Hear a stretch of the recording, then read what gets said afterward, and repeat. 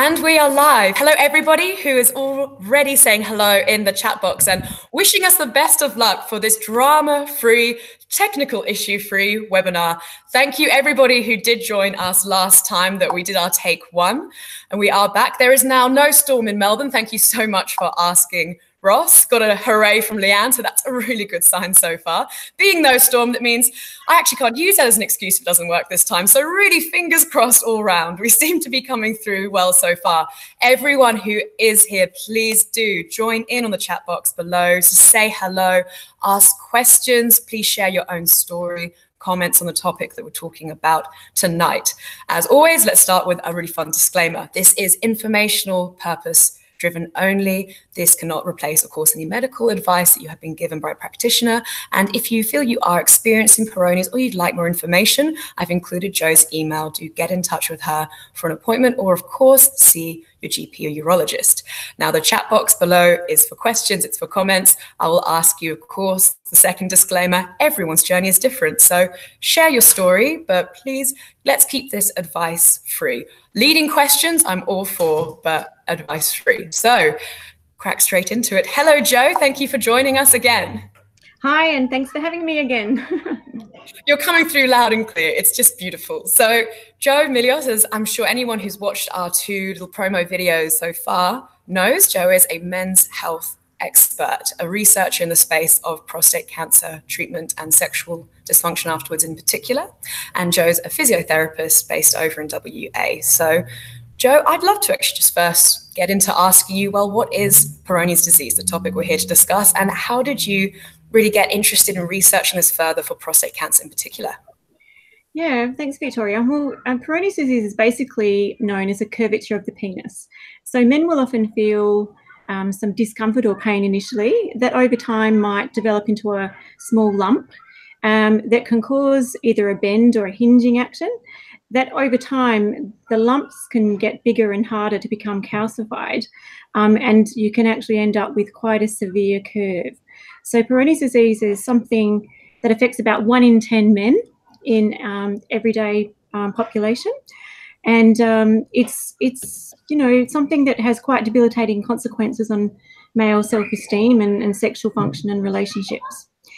And how I came about working in this field was really quite by accident. And in my little promo earlier, it basically stemmed about from one particular patient knocking on my door in quite a distressed state one day, and he'd had a radical prostatectomy 1 year earlier and produced a photograph of his penis, which he was embarrassed to take but wanted, someone to identify what was going on.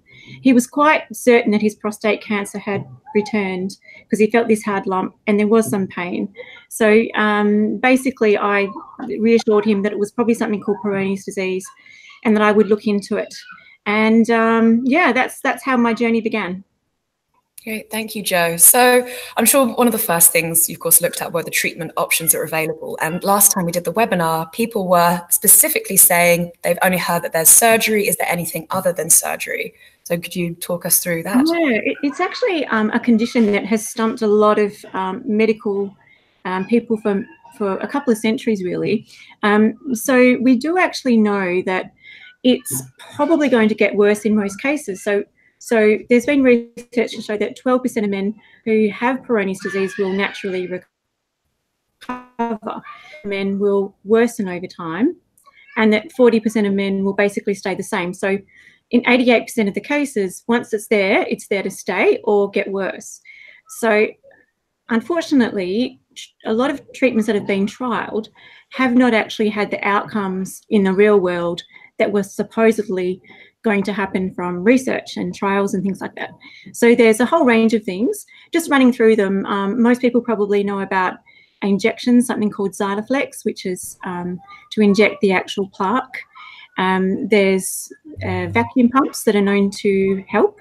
There's also things called traction devices, and they are sort of cumbersome type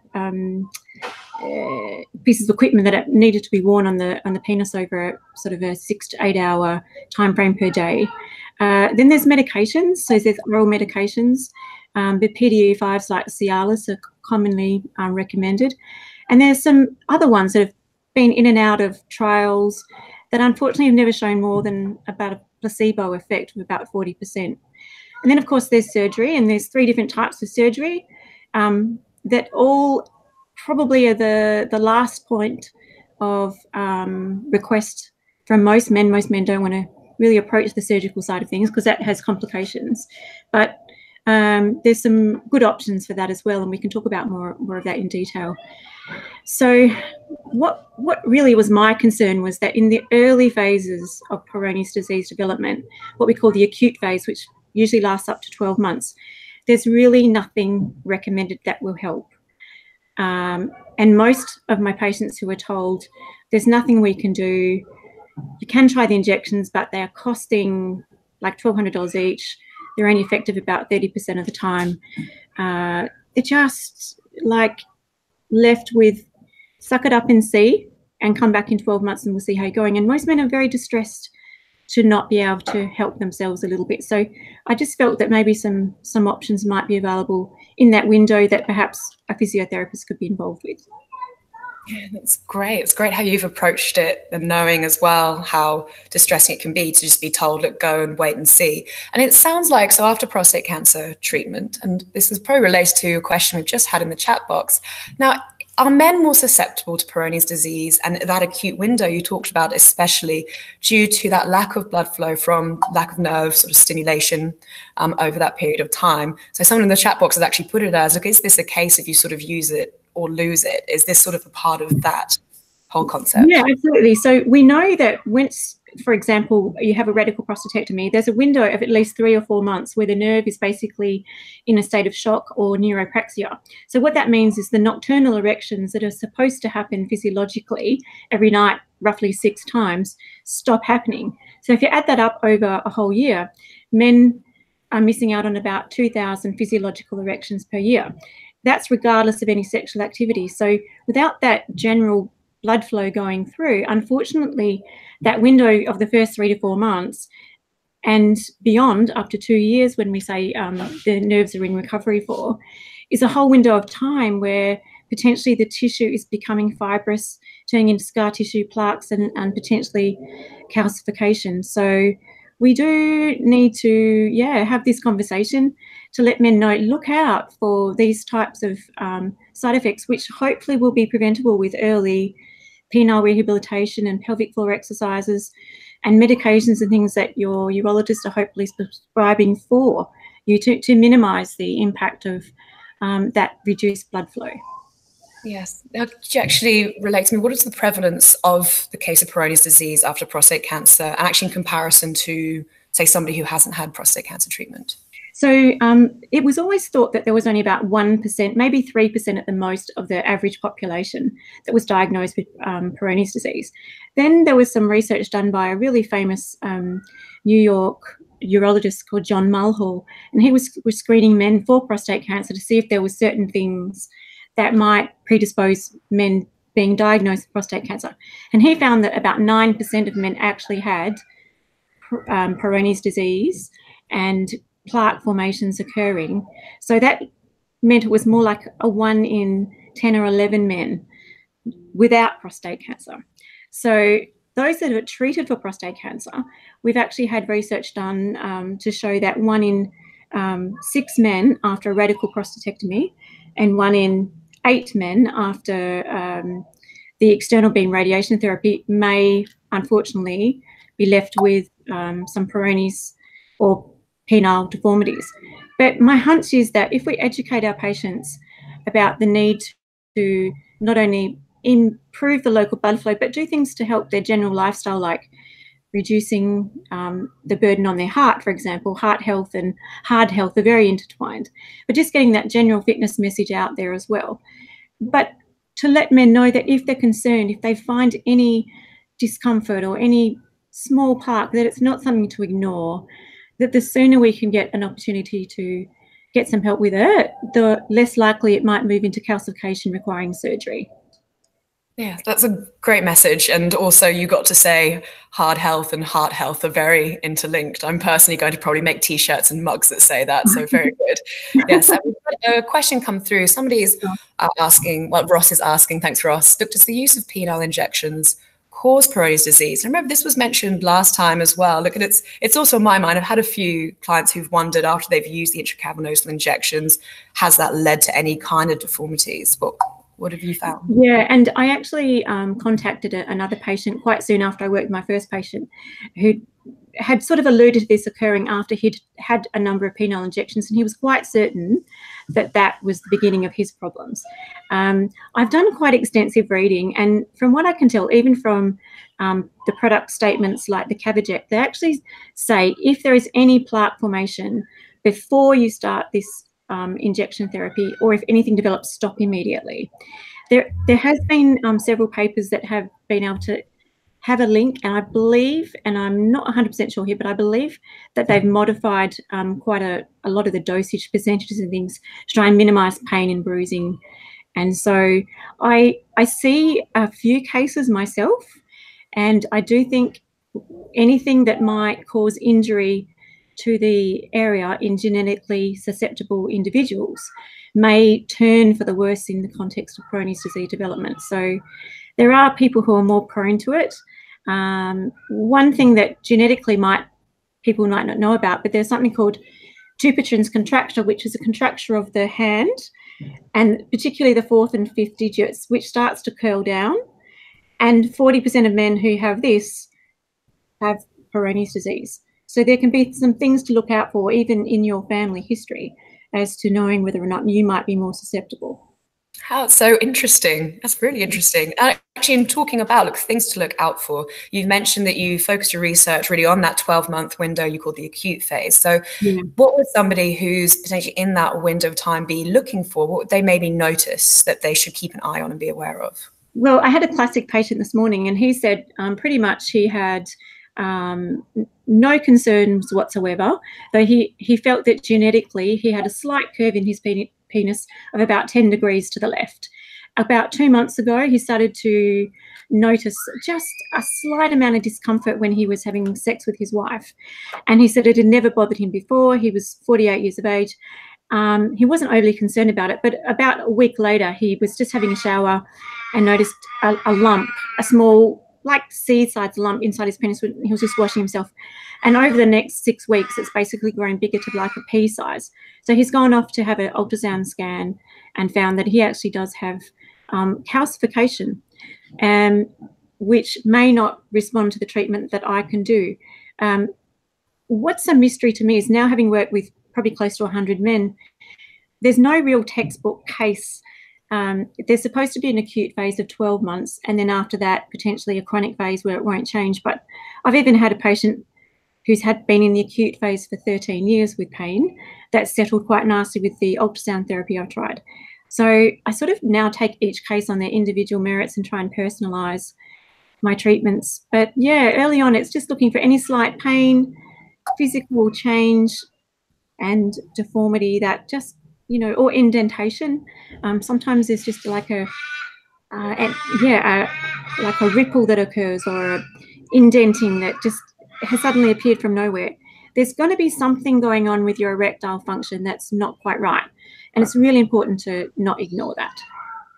Great. Thank you, Jo. And you mentioned your ultrasound treatment, so I'd love to move to that. I want to, of course, acknowledge we're getting some great stories from the chat box, and also lovely question from Alan that's just come through in the stories relating to injections. So I'd like to thank Heather, of course, earlier, who, of course, pointed out that it's the wives and partners as well who go through distress when something like this is occurring. That's always really good for us to acknowledge and remember as we talk. And Martin's also written that he's had 2 Trimax adverse reactions. I think that's what you meant before, Jo, that say injury occurred after the use of injection, that potentially could lead to deformity. And he's now experiencing 2 plaques. And he mentioned his specialists. I think they're not recorded by my specialist as far as I know. So he might be saying that specialists haven't potentially known why that was. Right, yeah. So, yeah, and Heather's also mentioned that now they're getting some erectile function back, it's showing Peyronie's. I'm wondering, is that the case? That is it as erectile function comes back that often it becomes obvious that something... That's a really good question. So I can show you this model here again, this diagram. So this was the patient when he came in to see me day 1. So there's quite a curvature there. And he had reported that he started to notice that curvature starting from about 8 months after his surgery, and this was 4 months later. So there was gradually, as his blood flow increased, as his nerve recovery increased and his sensation increased, he was able to get better erectile function and tumescence. However, the curve became more obvious. There's also quite a strong thought that potentially men with erectile dysfunction have this problem, but they don't realise until a year or two later, when the tissues start to expand and the compromise is more evident. So yeah, it can definitely change over time, and it's just really important to just know what feels right for you and what subtle little changes might be occurring, because with everything it's a case of, you know, early prevention is better than cure. Yes, that's well said. Yeah, across the board, the more you can catch something early on, and knowing, of course, that there is something to catch early on, as you said it best, it's knowing your own body and then being able to tell when there is a change. And yes, Martin's also repeated that yeah, he's found that it's when you start to recover that you find this new discovery, or not the discovery that you kind of wanted to find Columbus-wise. Yeah. And I'd love to, oh, sorry, real quick, Jo, what was that? I was just going to say, and just on that, I found it really difficult to find information about Peyronie's disease after radiation therapy. And one paper describes it, and it was only written in 2017. And it's a really helpful paper. But basically it said it may take up to 3 years for erectile function to changes in a man who's had this external beam therapy or even some brachytherapy.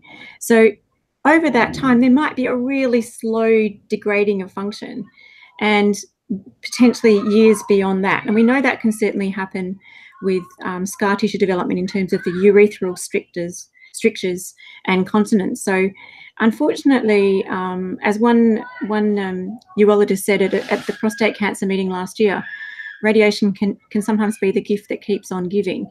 So it's, once again, just knowing what is normal for you and, you know, addressing any issues that pop up. Yes, yeah, that's a good way of putting it. Alan's asked a question, and this is relating back to the idea of sort of, look, a prevention may be the best possible practice when it comes to delivering an injection in order to make an erection. He's asking, look, in your opinion, do you think injecting both sides or at different sites, would that help to avoid it? Absolutely. So what we want to try and do is make sure that you get a really thorough education on from your medical practitioner initially, and there needs to be quite a strict protocol to follow through, and you want to definitely change from one side to the other. And I believe it's encouraged to have at least a 48-hour window between one injection and another, and to go up and down the shaft of the penis. It doesn't necessarily always have to be in exactly the same area. And just following the protocol of gently massaging the area afterwards, and just you're reporting pain if the erection goes on too long or there's any significant bruising, because potentially in some guys a small bruise might lead to some fibrosis and plaque development. So it's something to be careful with, but not horrified by it. It's only a tiny needle, so it's not going to cause most of the time too much of a soft tissue injury. It's just that some people are a little bit more susceptible to the trauma developing more. Great, thank you, Jo. That's really good. I think it's always good to, especially when it comes to injections, having the reiteration on what best practice is. And the number one best practice, of course, is to have this done by a trained professional, follow a good protocol. So speaking protocols, I actually had a text message that came through today from somebody who is a patient of yours and has been seeing you since January for the treatment protocol that you described and that you discovered through your research for ultrasound therapy. So I'd love to actually read out his journey. He sent this through. It's lovely. And he also mentioned, look, how wonderfully supportive and great you've been through this process. And he sounds quite delighted with his results. So this is Doug's story. And he wrote in to say that he underwent prostate cancer treatment, robotic prostatectomy 2 years ago. He then noticed a curvature of his penis in November just last year. And he then actually came to find out about what Peyronie's was through the advertising for this exact webinar. The first version, of course. And he's gone to see her and tried out the ultrasound treatment protocol, which commenced in January. And he mentioned that the curvature looked around 40 to 45 degrees at that point, with a small hardness that was around a 5 cent piece and was very firm. He's mentioned he's had 9 sessions of ultrasound with you, and that curvature has now reduced to 30 degrees and the hardness has now softened. So I am fascinated, Jo. Please talk us through, what is this treatment protocol that Doug has just gone through with you? Okay, well, it's really nice to hear Doug's contribution there, because he's a current patient and he's experiencing it firsthand. And, you know, it was great that he found out about that, me being in Perth, through your promotion of this webinar. So, yeah, the honest truth is that I really was a bit stumped by this particular condition, and I happened to be going over to Chicago for a family holiday. It's about 5 years ago now, and I met up with a physiotherapist for dinner, a lady called Sandy Hilton, and I said, look, I've got this, you know, case at the moment and it's really bothering me. The guy's really distressed, and when I go home I'm going to try and work on it. And basically she said, what is it? And I talked about this curvature of the penis, and she goes, well, Jo, I used to work in the military and I had 3 or 4 patients like 20 years ago who had like injuries, and we provided ultrasounds every day, normal physiotherapy, therapeutic ultrasound, and it seemed to help them. And she said, we roughly did 10 to 12 sessions over a month, and, you know, those guys didn't come back. So I looked into it, and I was so pleased to see that in actual fact there had been some fairly extensive case study reports done way back from the 1950s. So several other urologists, I believe, had actually started using the treatments. So really it was nothing new. It was just me trying to work out what parameters might work best with the technology that we now have today. So the last trial was done in 1983, and it showed that out of 25 men with Peyronie's disease, 19 were assisted by the ultrasound therapy. So it's just, I've got a picture of it here. I don't know if you can see that very well. Just applying ultrasound. It's probably not the best picture there, but it's just basically the ultrasound identified from where the patient actually describes his penis. So I basically get him to disrobe. He shows me where his area of plaque or concern is. I match that up with a proper penile Doppler scan that has been done and measured that whole area, and then we basically apply the ultrasound directly. So it's a case of just providing some deep heat therapy that is tolerable to the man. So it's meant to be a mild, comfortable warmth over a period of about 10 minutes. And I provide that over about a 4-week period, aiming to do 3 sessions per week.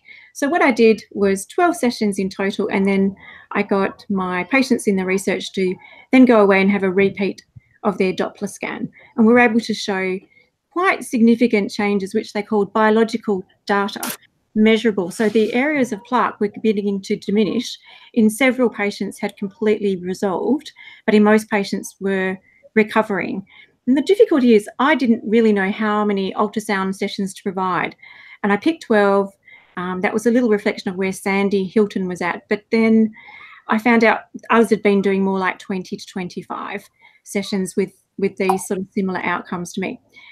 So I'm pleased to say that I'm now sort of working more individually with patients. If they are not improving by the 12 sessions, I always encourage them to have the scan. And quite often they're showing quite marked improvement, but they haven't actually had the correction in the deformity at that point in time. So a vacuum pump is the next step to aid that. So the ultrasound is basically softening up the tissue, which, by the way, enables men to often become more handy and malleable with their penis. So they were often able to resume sexual activity, which many of the partners reported as being much more comfortable. That was a real bonus to me, that men could, you know, regain that intimacy that they were missing out on from quite early on in several cases.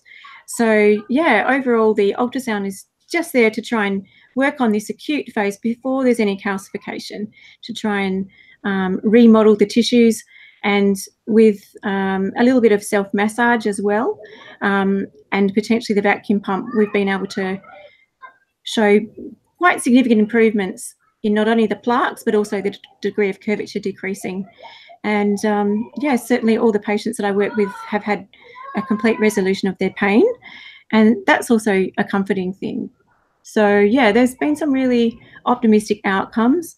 I've got a paper in submission at the moment, so I can't share all my results, but it's an option, and it really comes down to education. So if men know earlier on, before it's at a point where it's become too calcified for the ultrasound to penetrate or benefit, then we're going to be a lot better off, and we're going to have a lot less of this more severe Peyronie's cases to see.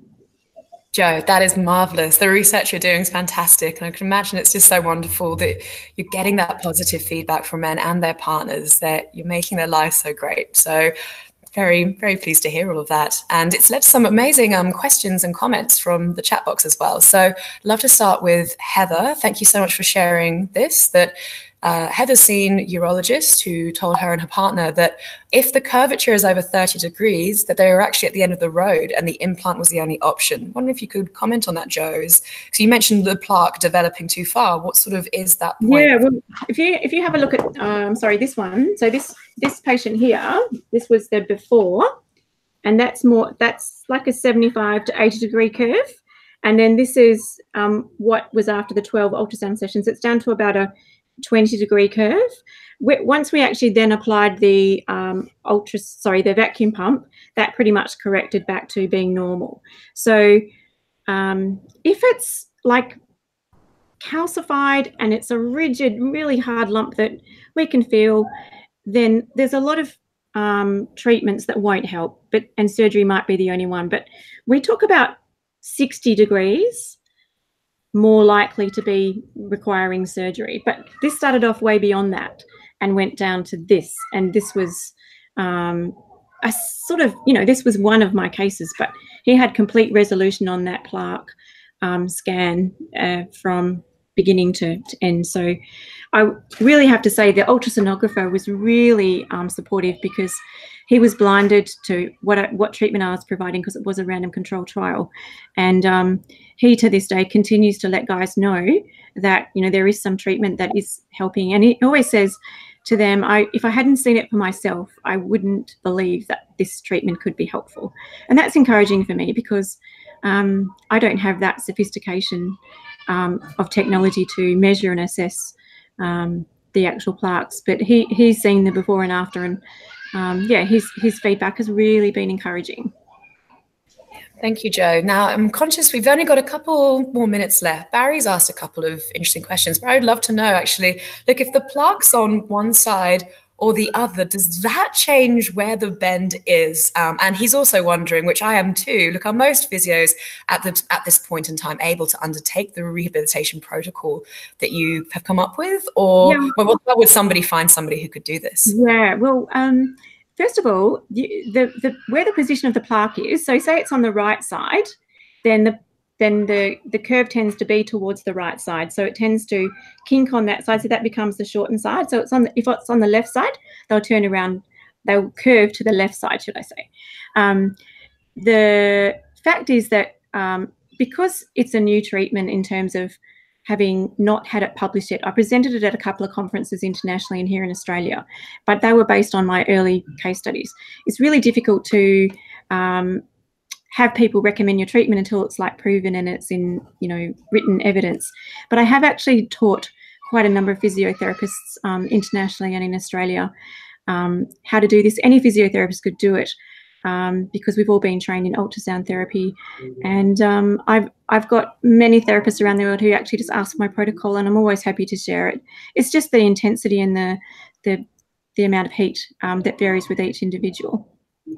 Great. Thank you, Jo. Well, look, we're nearing the very end. I want to also just thank Heather and Martin, have been sharing a lot of their journey in the chat box. And look, Heather's actually finished with quite an interesting point that, look, they've been using a vacuum pump since they've had surgery. And she shared earlier that they are now, of course, noticing plaques. And look, this is something that I'm very interested in learning more about too. If somebody is still doing a specific sort of rehab protocol to keep blood flow going, it sounds like, look, you can still experience quite literally bumps in the road. Jo, I'm wondering, what would you like every man to know who's gone through the prostate cancer treatment journey? What sort of exercise or anything that they could even implement this week going forward, they could do at home to sort of get the best journey they can have? Yeah, so great question from everyone involved there. I honestly think that every man has a right to know that potentially his erectile function after his treatment for prostate cancer will be affected, and that's not always discussed.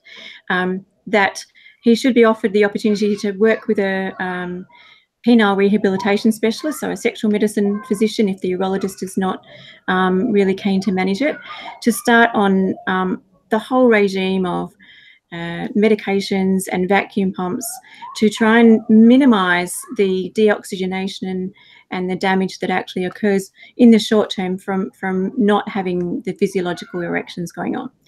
Secondly, that pelvic floor exercises are like a mainstream part of my PhD. They actually help not only women, but men in their continence, sexual and bowel function.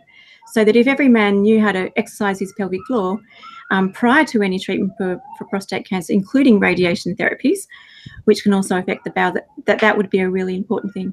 And last but not least, just improving that cardiovascular fitness generally, and blood flow anywhere is good for blood flow everywhere, and it's okay to self-stimulate. It's okay to engage in sexual activity, and just be aware of what feels normal, and if it doesn't, go and seek some medical advice sooner rather than later.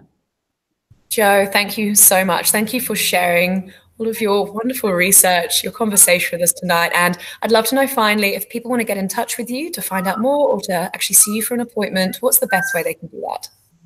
Well, I'm located in Perth, but I do actually do a few Skype consultations with patients from time to time. I'm looking after a couple in Canada at the moment. So just my website, which is menshealthphysiotherapy.com.au. There's something you can send there. Or if you want to email me directly, it's completephysiotherapy@gmail.com, and I'm on there all the time. I also run a Facebook group for men's health physiotherapists internationally. So if there's any physios who want to know a little bit more, that's easy to jump on, but also a phone call away. Fantastic. Thank you so much, Jo. And all those details as well will be sent follow-up email tomorrow, and there'll also be a replay of the video then too. So thank you everyone for joining us tonight and for your wonderful questions and comments in the chat box. And thank you again for giving us a second chance to give you this wonderful webinar. And once again, thank you, Jo. Thank you so much. And good luck with anyone who's dealing with it, and keep asking for help. Fantastic. Thank you. Bye.